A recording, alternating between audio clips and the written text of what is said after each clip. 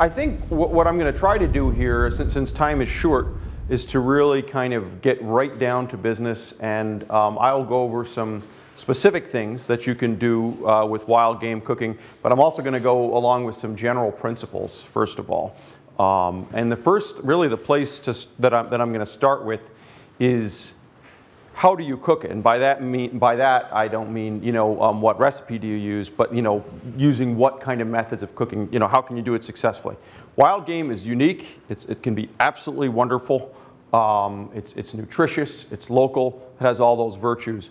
But the main thing about it is you can't cook it as you would cook domestic meat, because it's a very, very lean meat, and can take on very strong flavors if you just sort of say, okay, throw it in the oven, you know, cook it 350, take it out in a half hour. You can end up with something that's very dry and not flavorful, and it's not gonna be sort of a crowning of the hunt, but it's gonna be kind of a letdown. So what I'm gonna do now actually is I'm gonna get out a venison tenderloin from the butchering demo that earlier, and I'm going to show you I'm just going to kind of walk you folks through what I do with a venison tenderloin.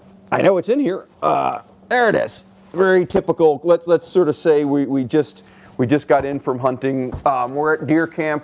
We're all hungry. How can we do this quickly? Now so the back strap on venison is essentially one long muscle on either side of the spine. So you try to just lose as little meat as possible, almost as if you were filleting a fish, you know.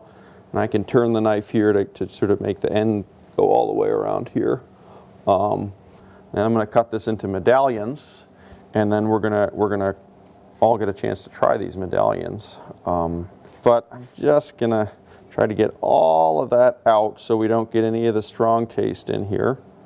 I'm going to cut this in really small medallions, really thin slices, and then marinate it for a little bit while I talk, and then I'm gonna flash fry it in the pan here.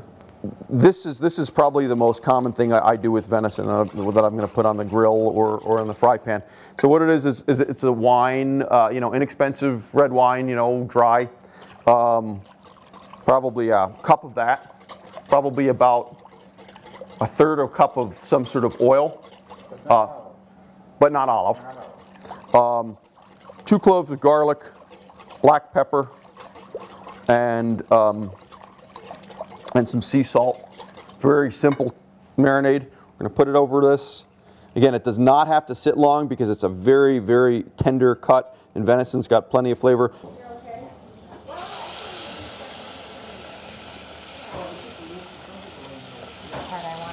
Yeah, so very quickly. And I'm going to... Oh, it is? Yeah. All right. It was one from the first 2 deer, right? Yeah, it is. It's definitely from stuff that's from today. And what are you looking for over here?